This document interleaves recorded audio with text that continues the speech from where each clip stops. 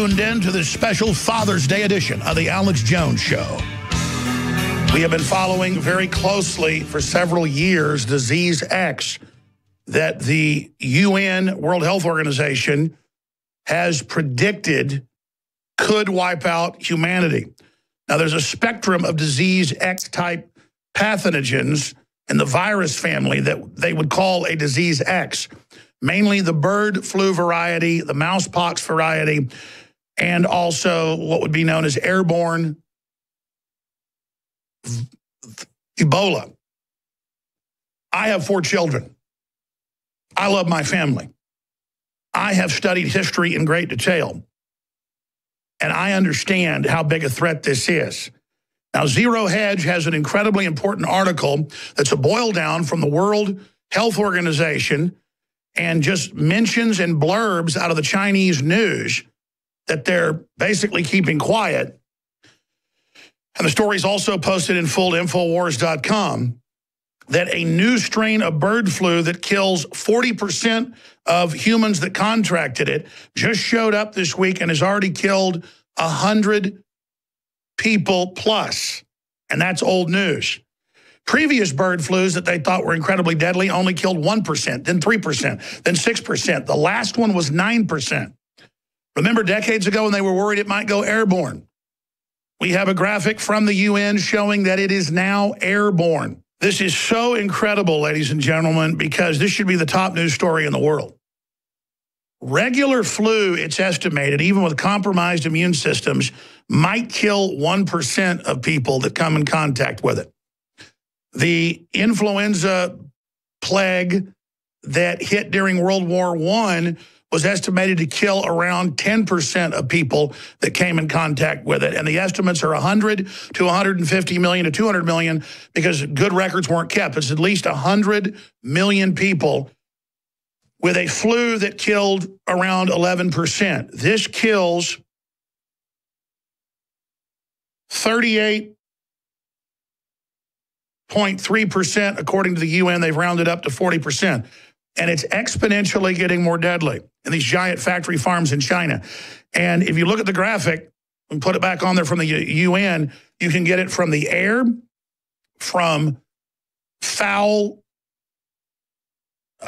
ducks, chicken manure, feces, or you can get it from particula and the virus in the air through your nose or by touching it to your mouth.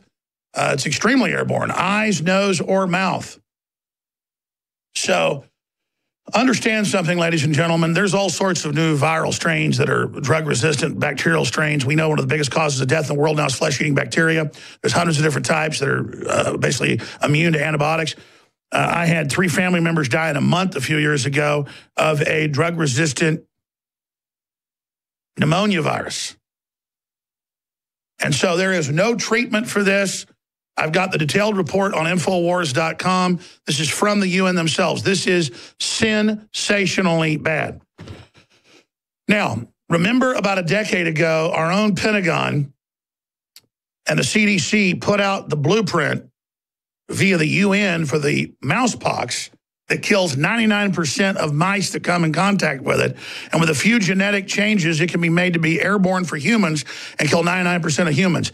It is seen as the most deadly potential because it's already at 99%. I'm going to explain that again.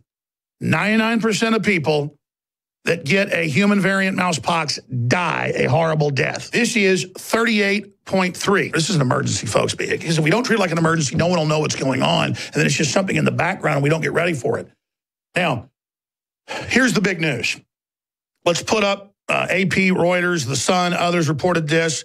We first reported this a decade ago, but even this year, global pandemic of mystery disease could wipe out humanity, top scientists warn. I'm not going to go that far in my headline. I'm saying if it kills 40% of people, and we're 7.5 billion people currently, that's over 3 billion people. It's upwards of 4 billion. So 3 to 4 billion people would die if the entire planet contracted this. And look at the graph, 1%, 3%, 6%. And suddenly 9%. It makes a leap to 38.3. 38.3.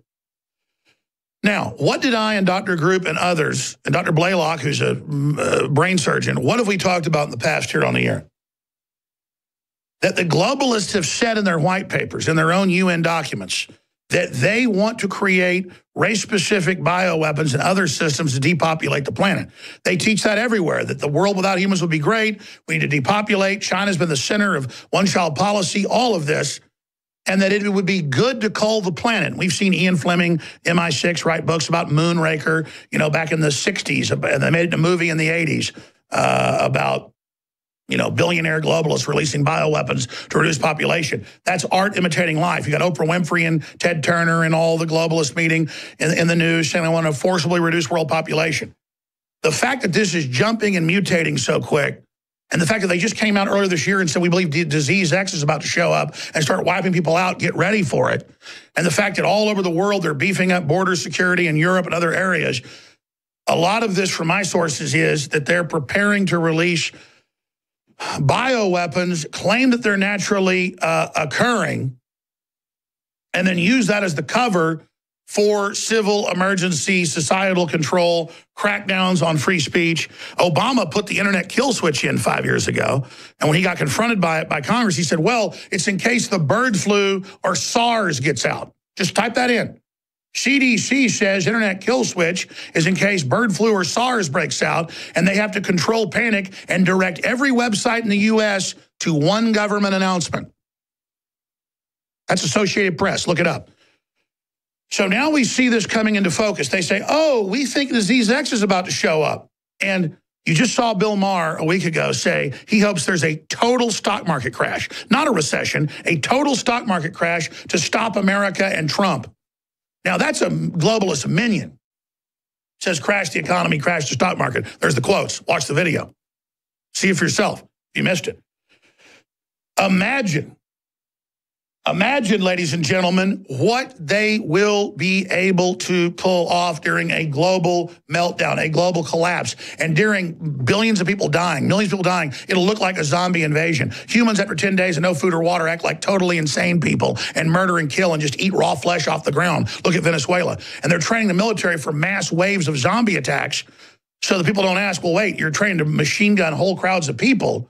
They go, oh, it's just a game. We're training to mow down zombies. No. Giant hordes of out-of-control people act like this. And we've been designated as zombies for the zombie apocalypse. And World War Z, the bio plague breaks out in China. They've been pre-programming you so you accept this and follow their Hollywood directives when it all happens. I'm not saying it's about to happen imminently, but they're certainly gearing up for it and pushing it. And you got Dick Cheney talking about in Rebuilding America's Defenses in 2000 in PNAC about using bioweapons to wipe out certain racial groups. Believe me, this is going on. This is historical fact. So I don't need all the little cutesy podcasters out there saying, oh, Jones has gone too far again. You go along with the system out there because you don't want to be censored and blocked.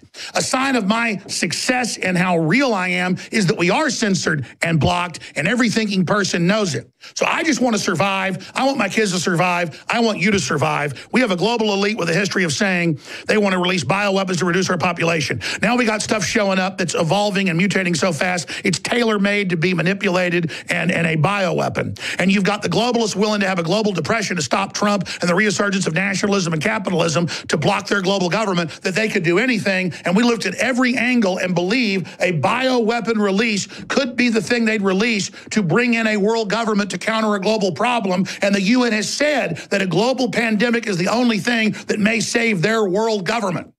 Look it all up. Ignore me at your own peril. I'm the producer of Endgame that documents everything word for word what Elon Musk is now saying 11 years later. If you want to survive and you want to beat these globalists and these modern day Nazis, you better listen. If you love your kids, you better listen. And I'm talking to Joe Rogan and everybody else.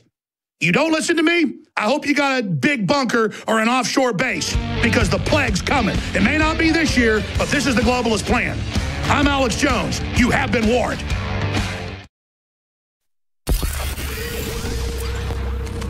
If you are receiving this transmission, you are the resistance. Fuel your your body with Carnivore, the new digestive enzyme product by InfoWars Life. Digestive enzymes assist in the digestion process and increase the bioavailability of nutrients by breaking down foods into easily absorbable components. They also help prevent discomfort from indigestion caused by fermentation of undigested food particles in the gut. Digestive enzyme production declines as we age. Carnivore is filled with digestive enzymes like those naturally present in the body. Enjoy the full potential of protein-rich foods again. You can eat protein-heavy foods now while minimizing the later indigestion and discomfort commonly associated with high-meat diets. Just one pill with every high-protein meal helps increase the bioavailability and absorption of amino acids, the building blocks to your muscles. Carnivore also contains digestive enzymes to help digest fats and carbohydrates so you can fully digest all types of meals. Don't let a meal go to waste. Use Carnivore by InfoWars Life. Head to InfoWarsLife.com and secure your bottle now. That's InfoWarsLife.com.